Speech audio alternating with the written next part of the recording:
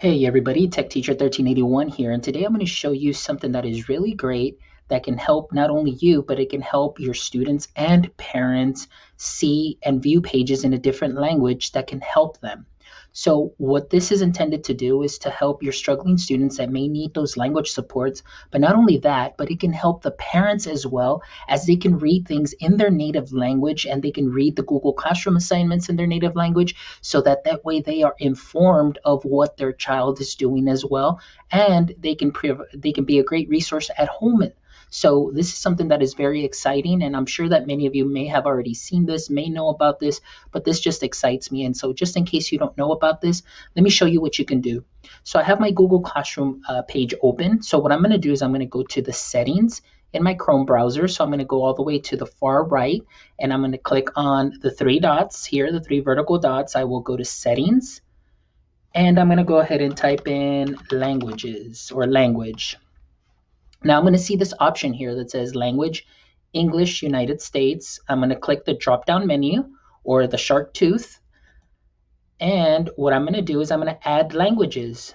So I am going to add Spanish because Spanish is something that is very common here in my area. Notice that you have different types of Spanish, Spanish Espanol, Argentina, Chile. So just depending on, where you may be and your demographic. So I am going to pick Spanish Espanol Estados Unidos because most of our Spanish here is, kind of a mix. So I'm going to go ahead and add that. But I'm going to go ahead and add another language here, which we also have a lot of Korean students. So we will go ahead and click on add. So now that I am done with that, what I'm going to do is I'm going to go back to my Google Classroom. I can close this option. And then what I want you to see is that when I do a right click on my mouse, I'll do it here. It says translate to Espanol. And now I can translate my page immediately into Spanish.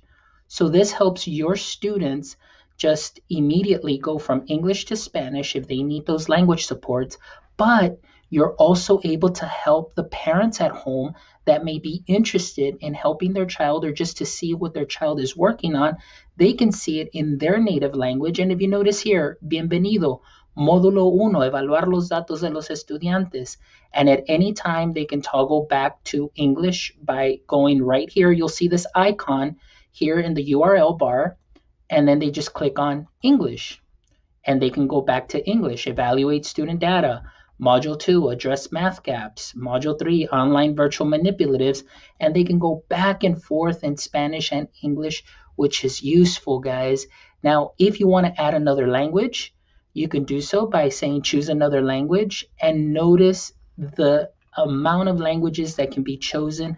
This is something that is amazing and wonderful, and it's a great tool, again, to help your student, but also to help those parents that right now may be frustrated because they don't understand what may be going on.